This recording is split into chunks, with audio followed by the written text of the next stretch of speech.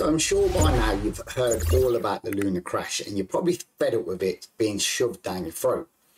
But as hard as it is, it hit a lot of us in the crypto industry, one way or another. Whether you was invested in Luna like I was and lost tens or hundreds of thousands, or you're not and it has an effect on tokens or coins that was on its blockchain, or put a lot of fear in the market.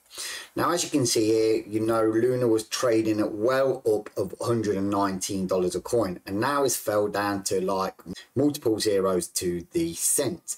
Now this is lower than some of the shark coins were actually launching back in the ballroom. But the most important thing here is, how can we not fall for Luna again? Well, the fact of the matter is you can't. All cryptocurrency is pretty risky and volatile, but Luna was even more risky and volatile. Looking back at it now, how its founder or creator was so arrogant in goading a lot of billionaires to try and test or attack the token to arbitrage it or sink it. Now that's just speculation, but the actual tweets were out there.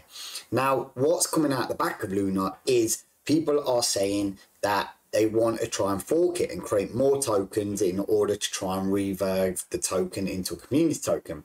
Well, here you can see the founder of Binance saying that is a particularly bad idea because creating more of the token doesn't increase the value, it dilutes the value, which we all know that. That's why a lot of the tokens and coins do a burning or a fire pit. Now here you can also see that the efforts to do that will actually make the coin or token fall flat on its face. Now you leave a comment below whether you think that's the case or not, but for me, I think the whole thing's a load of BS, and the fact that Luna's actually been arbitraged and people like the CEOs of Binance have been done by it and lost over 1.6 billion. Binance did. People like me and you cannot really beat ourselves up too much. Now here also the block community say that the Terra community is against doing a fork of the token, saying that it had almost 1,000 votes on the poll and 90% reject the fork for the same reasons that it will just dilute the token. Now here, if you don't know, saying last week the stable coin lost its peg to the US dollar, which is UST, United States Terra. And here it says also that a fork in turn used changing a blockchain structure in the case. It would be a very significant change that's starting from scratch. The updated Terra blockchain would allocate portions of the supply to the previous holders of Luna and UST. Most of the tokens would be subject to vesting periods of over 3 to 5 years. Now, I don't think anyone's really going to be buying into this. I don't think the people that lost those things get free tokens, but there won't be no value. I think people have been scared off Luna. I think anything we'll try and do with it now probably won't be substantial or sustained. And we just have to have a look at what we are investing. Now, I didn't personally lose anything in the actual Luna. It was more, you know, sort of pegging and staking and also the anchor protocol. Now, it is bad, and yes, we are pretty much down. I've been dealt a shot across the bow, so there's not a lot I can do about it. Am I going to have to pick up? Yes, we are in an absolute shite of a market though. So I'm just going to quickly show you the state of the market. So here you can see the whole of the crypto market is absolutely tanked. We are down to these low areas here of around about 1.2, just climbing to 1.3 trillion. We've smashed through the actual safety zone, which we were bouncing off for most of 2022 between these kind of support and resistance here. And now obviously crypto is in an absolute funny place. It doesn't know where to go. It doesn't know whether we should be coming out of the fear and going up. We don't know whether we should be more fearful and coming down. It's literally just left everyone in limbo.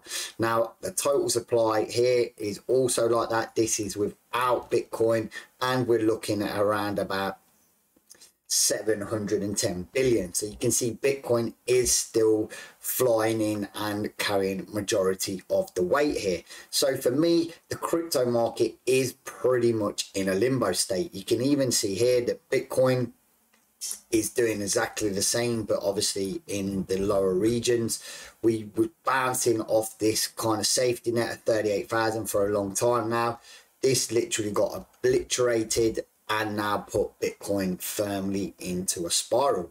Now here you can see again it's just going pretty much sideways. So what would we like to see here from Bitcoin? Obviously everyone's going to say it's going to go up, but for me this would see it as a consolidation period. Now, if we have a look here and put some lines in, we can see that this is the kind of resistance area here around about 31. So we need to get back up above this kind of line and cement this kind of area here.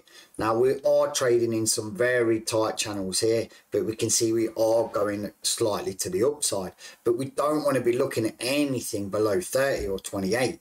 Now I know the Terra Luna things caused a lot of issues there, but we need Bitcoin to get to the higher highs. Now here also here, what I'm also with Ethereum doing exactly the same thing, but also if you have a look at a lot of the altcoins, they have taken a bit of a smash. Now some of them are coming back pretty nicely with a couple of relief rallies of around 10%, like HTR always has a nice little relief rally, but again it's all just following Bitcoin. If you have a look at these kind of movements and patterns here, they are following Bitcoin. So we need to see where Bitcoin goes. We need Bitcoin to sort of go straight up. Here is the bottom line. This was a kind of my Wyckoff kind of scenario, and this was the kind of support lines, a consolidation period. We were breaking out this nicely, then obviously a lot of funny business in the market happened and we just literally sank down. Now here for me, if we can get back above this bottom line, which is only at 33,000, I think we have a chance of seeing some nice peak things. But I think because of the fear and greed in them, here you can see it's at 8. Now this is the lowest I've seen it in a hell of a long time.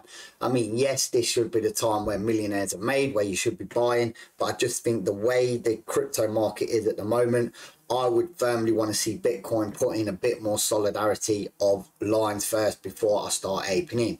Luckily, I'd sold out a lot of altcoins. I hope everyone else did. And I have got some to like reinvest in to try and recover my massive Luna losses.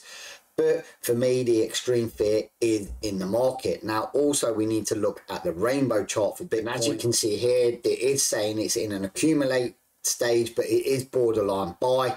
So for me, I think now we're looking at the time to pretty much look at now, dust off the water, brush ourselves down, get rid of this past stuff, and then gradually start slowly getting back into the market. But again, it's important to do a lot of research. Now, I hope you enjoyed this video. Please hit that like button, smash that subscribe button to click that bell notification. But at the moment, I don't think we should be looking to fork Luna. I think there's a lot of fear in the market that could tip Bitcoin over the edge. So we just need to steady as ship in the water a little bit, but it is time to gear yourself up if you've got any funds left to start buying them altcoins, or definitely some tokens and coins you want to get into. If however you're underwater, just hold tight, hold fast, and hopefully we'll see some shoots of green to start putting that bit of euphoria back into yourself and dampening that fear. But as always, trade smart, trade safe, and don't get wrecked.